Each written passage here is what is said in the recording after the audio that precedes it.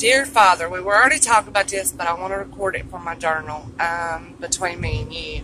What I was talking about was I was just feeling so thankful.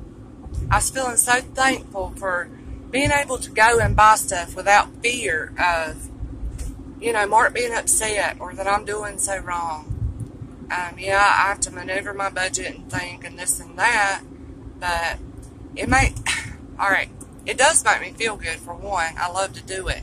To give gifts to people. To give and help people.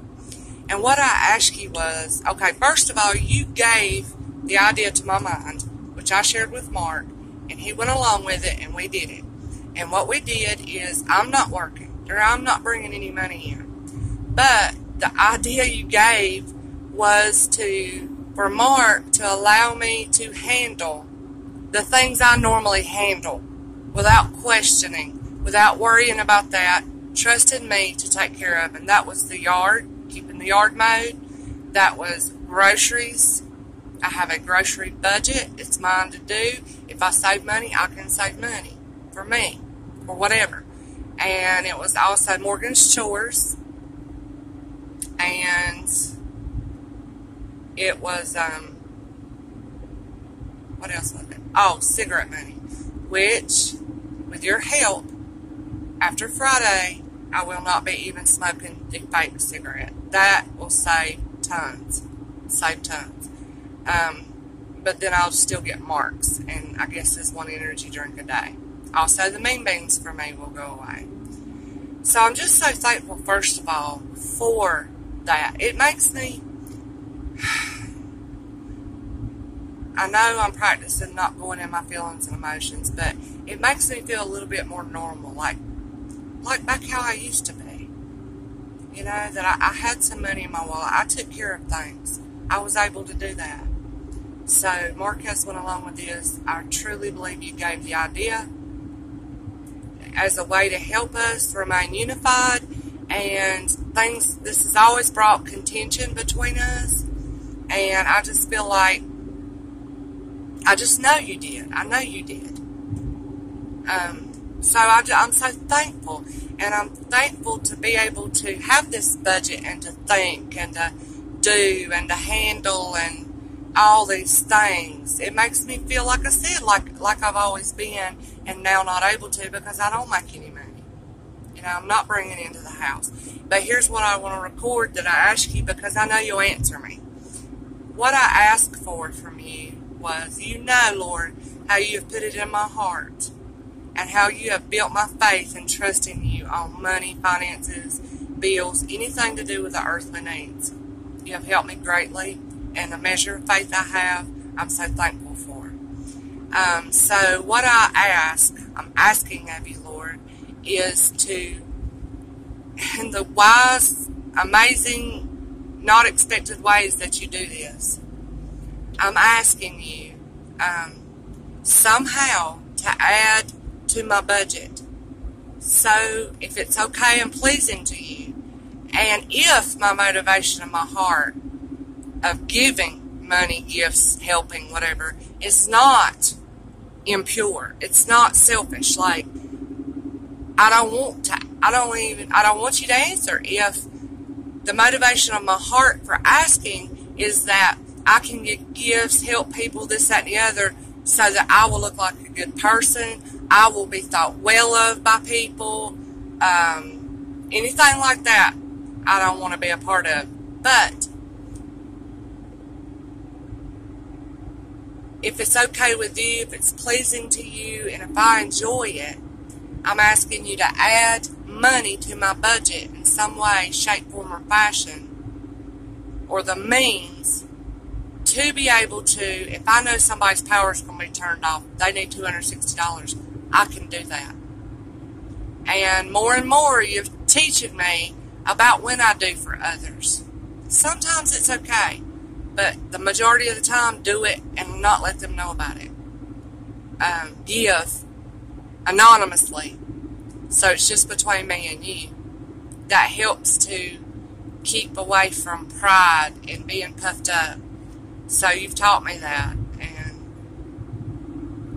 that's the way I found best. But now gifts, I love to give gifts. Gifts that a lot of thought have went into to make a person feel special, to make them feel cared about, that kind of stuff. So, like I said, if that's pleasing, because you know what's best, you know my heart, I'm just asking you to do that. I am. I'm asking you to do that because I love doing that. And I thank you for how you've helped Mark and I. Please, Lord, give me the heart to be responsible with these earthly matters so that I will be faithful and honest and responsible with heavenly matters, Lord. To do with praying for others, to do with loving others, to do with eternal matters. Seems like there's scripture about that. If you can't even be faithful in this, well, I know one scripture, it makes me think of it, even though it might not necessarily be about money, and that is about loving. It said, if you can't love your brother and sister that you can see, how are you going to love God whom you can't see or you've never seen?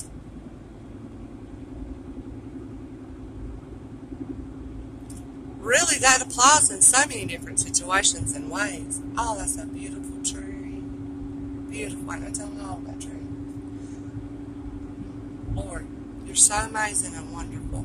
I thank you, Lord. I thank you so much. Thank you for starting my car at Dollar General, Lord. Because, I was like, okay, Lord, I need some help. You know how people will pass by. They might not offer for help.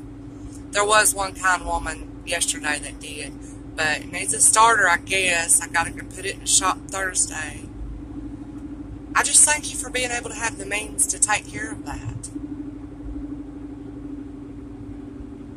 I ask you to please help the pain with Mark's mouth and tooth until we can go get that taken care of, Lord. You're so faithful and good. I have so much joy in my heart, Lord. Quiet joy, still joy.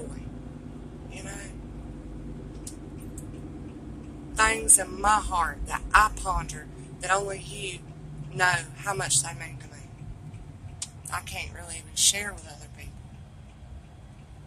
I just thank you, Lord. I thank you. I have so much to thank you for. I have so much to thank you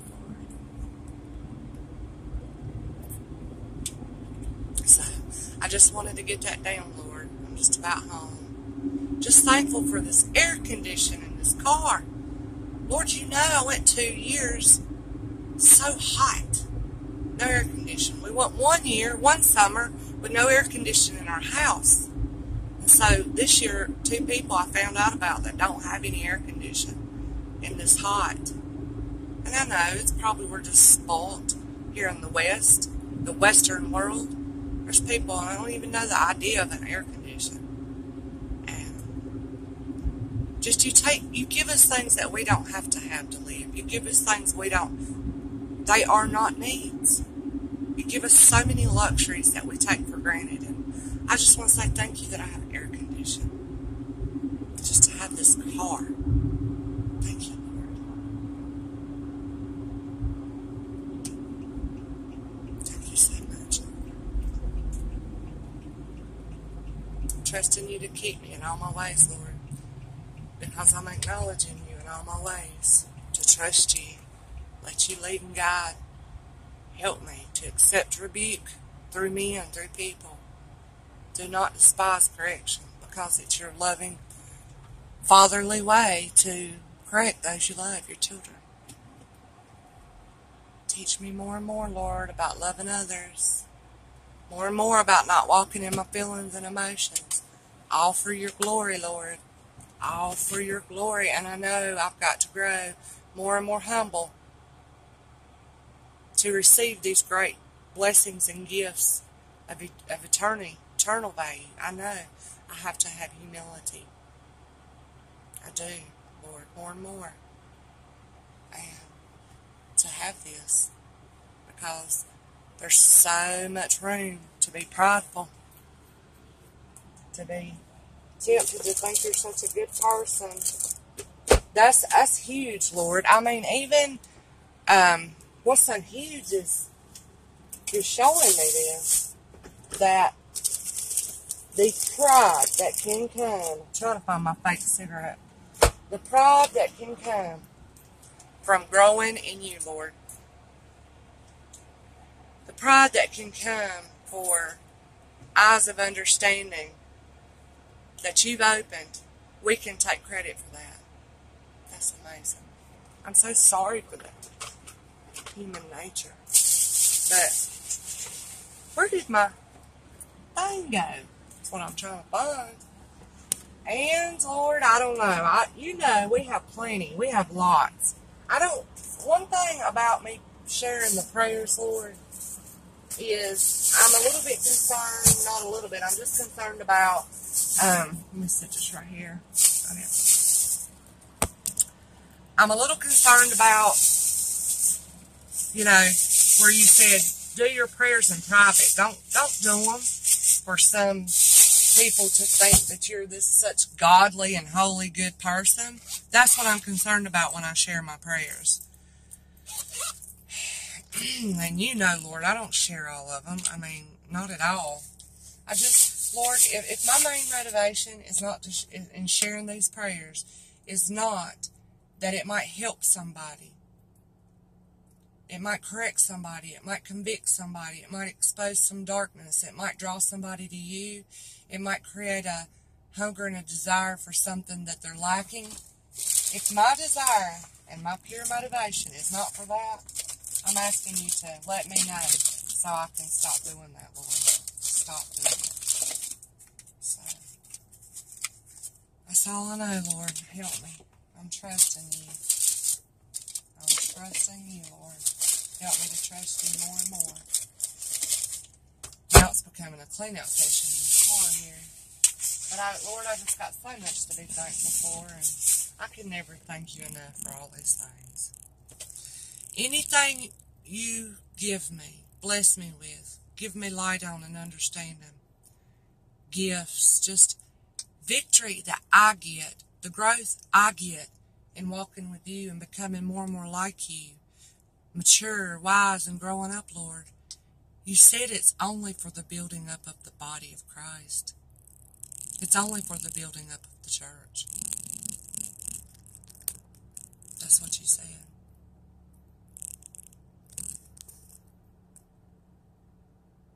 I want that to be my motivation. That I can truly rejoice with the body, my sisters in Christ you've given me, which is I'm so enjoying. It's either to rejoice in them, with them in their victory, in their hope, in their blessings, in their answered prayers, or, hey honey, it's to share in their suffering and their burdens, their trials, their messing up, whatever. So, please help me. Let that be my main motivation for anything I do, Lord, to do it as unto you. I know you will. I know you'll keep me.